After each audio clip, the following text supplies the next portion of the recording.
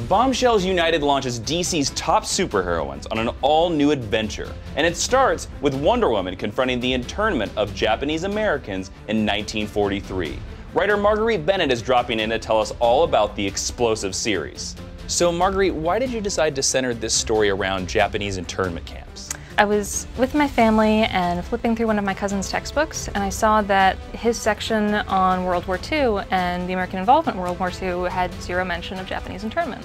And I grew up I learned about that in middle school, and so it seems strange because he's a little bit older than that. And so I looked in my older cousin's textbook, and it was also missing there.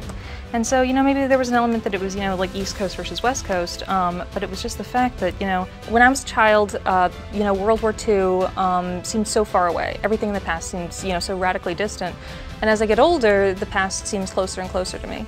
And as this generation is getting older, and as we're beginning to lose them, as we're beginning to lose their eyewitness accounts and their stories, it seemed even more important to use a platform that I had that was involving this era in order to highlight moments within our own history that we failed as a nation, that we failed as a culture, and to learn from those lessons and to understand that you have the opportunity and the responsibility every day to change the narrative of your family, of yourself, and of your nation. It seemed irresponsible for me to have this opportunity and to let it pass by and use that, as the opportunity to show heroism in so many different forms. That it's not, I know it seems cliche to say, okay, it's not about superpowers, but it's about understanding that you have a responsibility to your history. Something else I want to know about is, tell us a little bit about Donna and Cassie's relationship with Wonder Woman in this upcoming series. We focus primarily on the story of these Japanese American girls who are, being sent to these internment camps. And so they are the ones who come up with this heist breakout plan.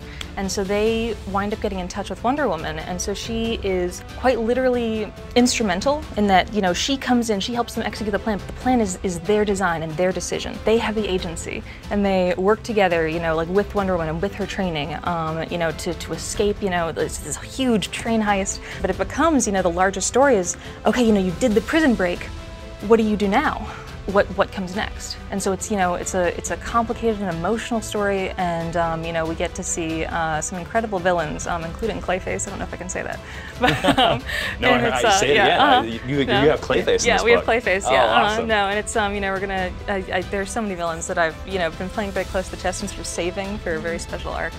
So a new digital issue comes out this Friday. Can you give us a tease or a hint about what readers can expect in the issue? Absolutely. So back in 2014, when Jim Chadwick, my wonderful editor on the first Bombshell series, first approached me, he asked for this breakdown, and I think he was expecting like 3 pages, and I sent in 18. Wow. One of them included this scene that that is coming up, in the new issue.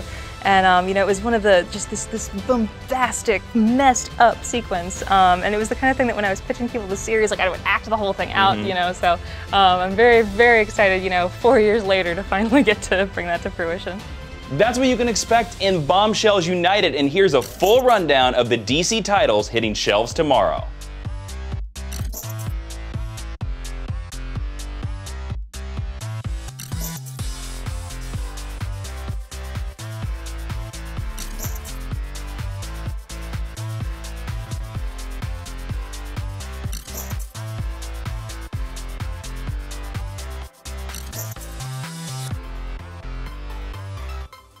That's the news for now, but if you're behind on some of your favorite DC titles, then catch up with the new collected editions for All-Star Batman and Suicide Squad. See you tomorrow, Super Friends.